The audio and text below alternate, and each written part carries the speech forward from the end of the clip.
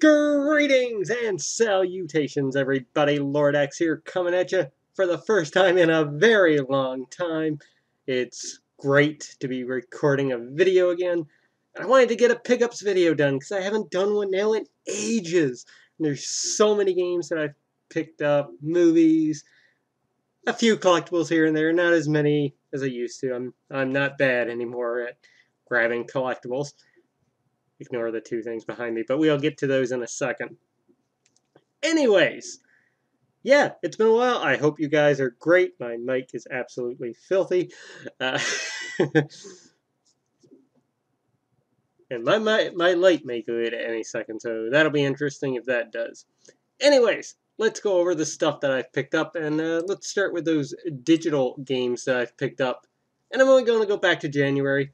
This is a very quick list to go through anyway.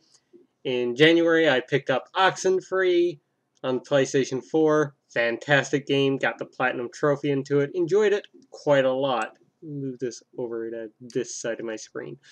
I picked up the Banner Saga 2 on PS4. Cat Quest on PlayStation 4. Again, a fun action RPG. Got the Platinum Trophy into it. Had to. I think that was my 60th Platinum Trophy, that one. Next up, Burlyman at Sea for the PlayStation Vita / PlayStation 4. I played it on the PlayStation 4. A little fun, choose-your-own-adventure type game. Was great. Another easy Platinum Trophy right there. Next up, Thimbleweed Park. Oh my god, this game was fantastic. I absolutely love this game. It's the style of like Maniac Mansion from back in the day, or Monkey Island, those types of games, you know? Really fun puzzle game. Got the Platinum Trophy into it. The developers, or anyway, their official Twitter account for the game, congratulated me on doing that and thanked me for playing. That's cool. I always love it when, you know, devs do that. And I never even tagged them or anything. They just saw the tweet and just said thank you. So that was really cool. Really enjoyed that. Really thinking about picking up the physical Switch version when Limited Run Games puts that up, depending on what money I have on me at the time that goes up. Jazzpunk Director's Cut on PlayStation 4. Thimbleweed Park was PlayStation 4 too, if it wasn't obvious. Jazzpunk, haven't started that yet, really want to, for nothing but good things. And finally, the last digital game I picked up in January was Celeste. Bought that on the Nintendo Switch, and oh my god, is that game ever fantastic. It's just a really charming, sweet platformer that talks about a very rough topic in a very creative, great way. It's really good, really fun. Some of the levels you'll curse on it, like Super Meat Boy, but that just made it all the more fun because it's like that, and once you're dead, you're right back at the beginning again. There's no slowdown. It encourages you to keep playing. Just an absolutely fantastic game, and easily right now my favorite game of 2018. Moving on to February. Only one digital game in February, and that was Golf Story on the Nintendo Switch. Finally picked that up because it went on sale and loved it. Absolutely dug it. Great game. Highly recommend it if you own a Switch. And I did get 2 physical games in that month, and I do have them right here, so we're going to pull those up right now. The first of which is Radiant Historia. Thought this game would... I've started it up. Haven't gotten really far in it yet because I haven't had the time, or I've been distracted by a couple of other things, which I will be talking about in a second, but it's in my 3DS now. I will slowly chip away at this bad boy over time. I've heard nothing but great things about this game. And I did get the Day 1 edition, which came with a few little trinkets. Art book, I believe. Soundtrack, or part of the music sample. I got that put away anyway, so I'm not digging that. Yeah, it was an art book, I know that. I think music CD. But yeah, really cool. Really glad to finally have this. And I had to support my favorite witch, Bayonetta 2/1. See, includes Bayonetta 1. For the Nintendo Switch, and I've played through Bayonetta 1 all the way through now. Something I never did on the PlayStation 3. I got close, but I never really finished it. But finally finished it on the Nintendo Switch. And yeah, fucking love that game. And to play it on like the Nintendo Switch Portable, because that's how I play my Switch, undocked. Or, yeah, undocked all the time. That was really cool. I've got Bayonetta 2 in there now, and that's going to be tackled in the very near future. Because I don't think I'm picking up anything on the Switch for a while now. Because coming up next, I've got Yakuza and God of War. Probably won't pick up anything on the Switch now, honestly, until Project Octopath Traveler in July. So, yeah, Bayonetta 2 in the Switch for now. Who knows? Maybe I'll go back and finally play through Xenoblade Chronicles 2, see if I can get hooked this time while trying it. And that's after I spend like 100 hours in an upcoming game and 100 hours in like Yakuza 6, because I know that's going to happen. Alright, so moving on into merch. Only one physical game for merch, so going through the digital stuff that I picked up. A normal Lost Phone on the Nintendo Switch. Played through that. Loved it. That was really cool. Star Ocean 4, The Last Hope for PlayStation 4. That went on sale for like 20 bucks. So I grabbed that and haven't started it yet, but will be doing so in the very near future.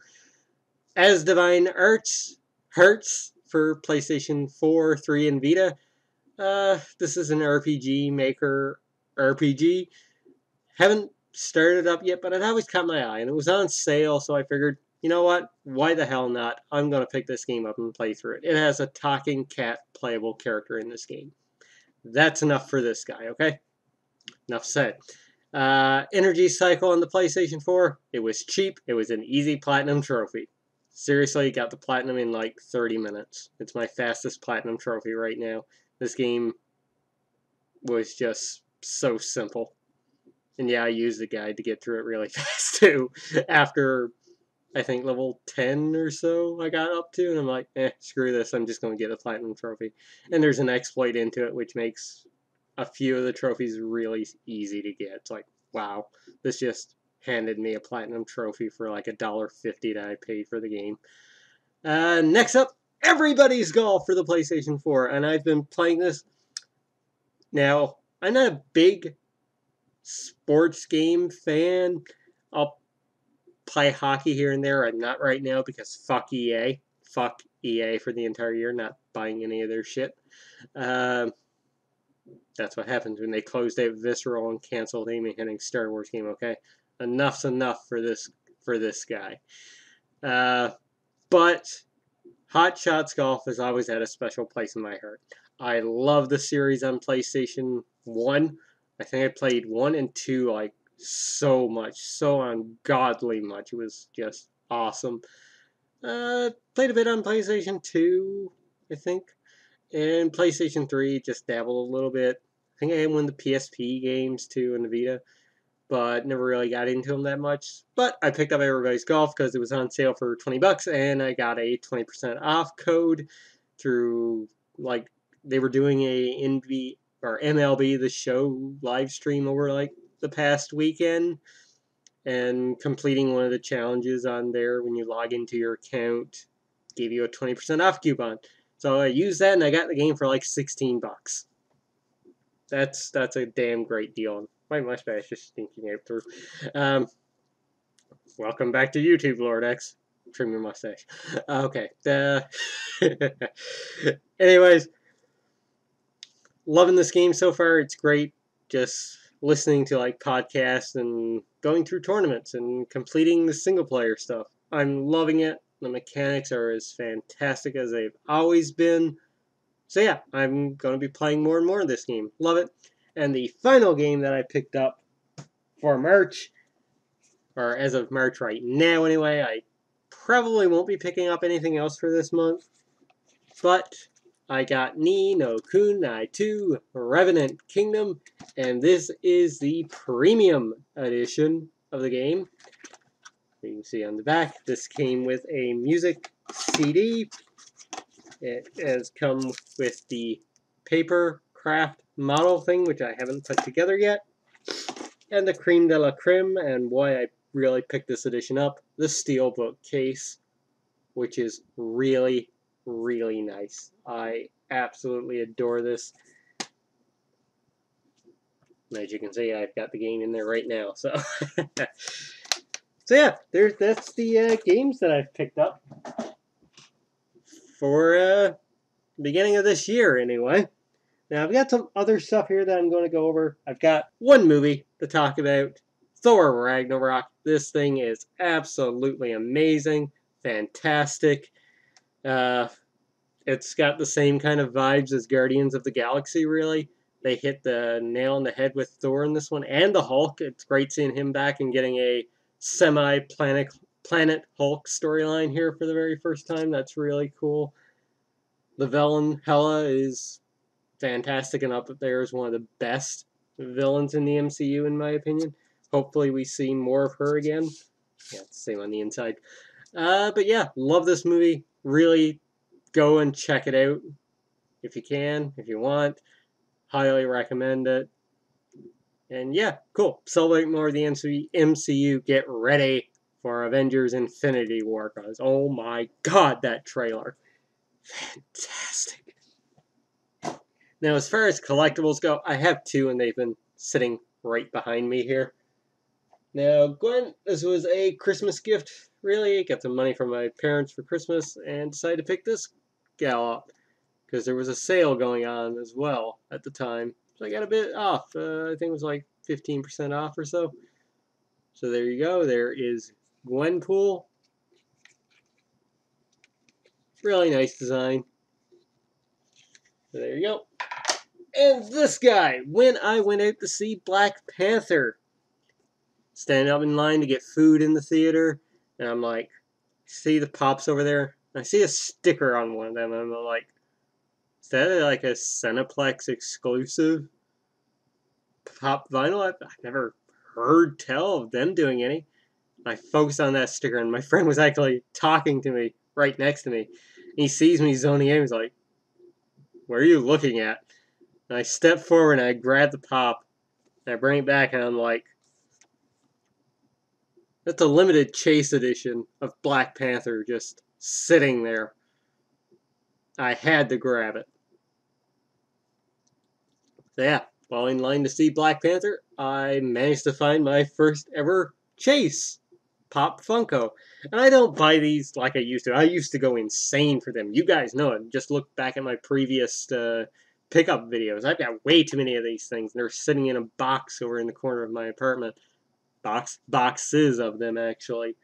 So yeah, it was really cool to find this Chase figure. I dig it. I think I have one Black Panther pop, the Civil War one. Well, hell, another one does it, because hell yeah, this movie was fantastic, and it was like, yeah, I'm happy to pick up a Black Panther pop. So that was the pop figures that I've gotten.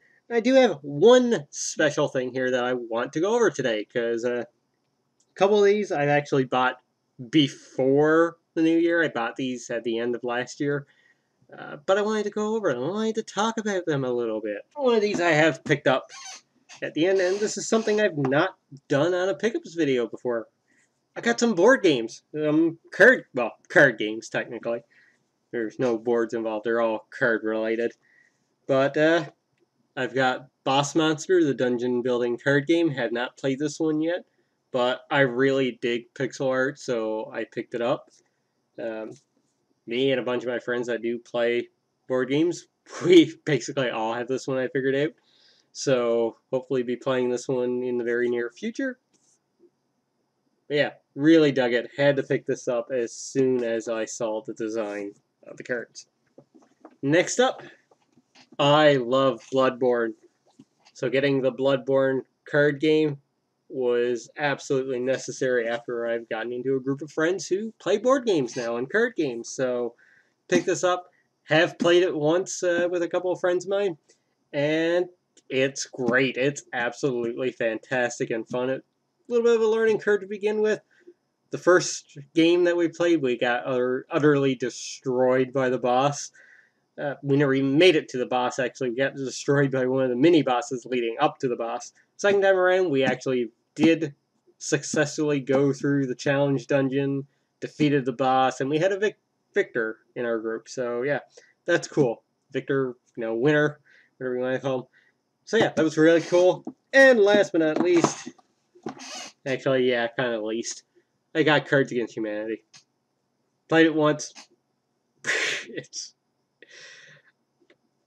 This game was made for me. I love how depraved and just so wrong things can come out. It was worth for a really, really great laugh. So yeah, I'm glad to have Cards Against Humanity.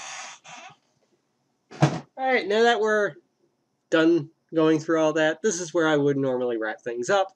But I haven't done a pickups video in so long, I wanted to do something special for you guys. So, my comic book shop, which I went to today, has a 27% off sale going on. Wow. So, I picked up a few blind boxes. We're going to unbox them. We haven't done this in a very long time, and I'm excited to do this. And I've got a little bit of a variety here.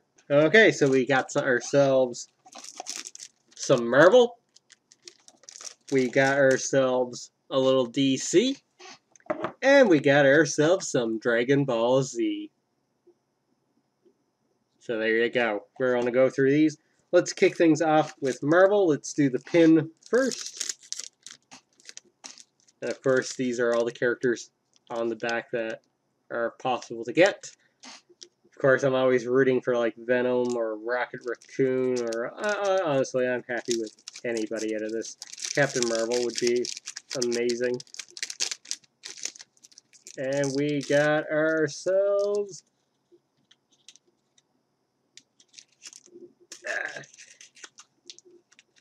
It's Medusa of the Inhumans. Cool. I'm going to be honest, probably the least one that I would want from this entire group. Captain Marvel would have been absolutely fantastic and the best, but hey, that's cool.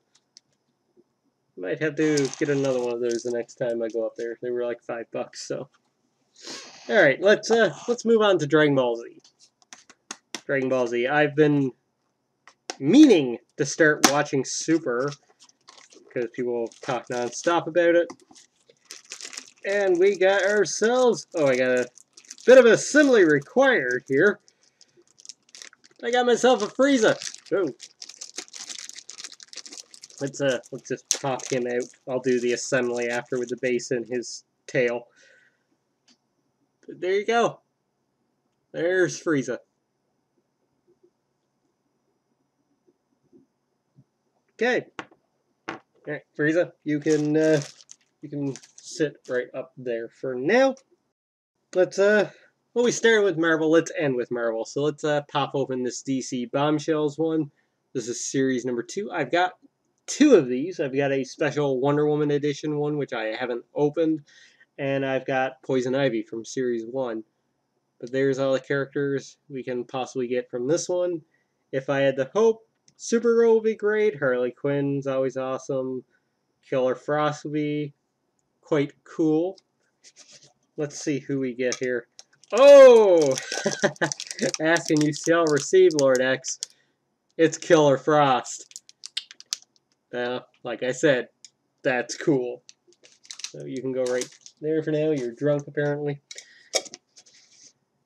Alright. And finally, let's pop open this Marvel one. This Spider-Man plushie. If I can figure out how to open this box. Of course, these are all the possible characters on the back here. We got Spider-Man, we got the Green Goblin, we got Spider-Man Unmasked, we've got Gwenpool, we got Venom, we got the Miles Morales Spider-Man, we got Peter Parker, and we got Anti-Venom. Anti-Venom would be nice. Pop it open. Of course, they're in a body bag. They do feel plushy. Oh, I am happy with this result. We got ourselves a little Venom plushie. Plushy. Okay, so folks, that's going to do it. Thank you so much for spending 20 minutes or so of your time with me. Thank you for watching. I've been Lord X. Hopefully another episode of the X Zone very soon in the very near future. I've wanted to do a WrestleMania themed show of some regards, of hyping that up, or predictions, or what I hope to see. So hopefully that all comes very soon. Anyways, I've been Lord X. You have been awesome, and I will catch you next time.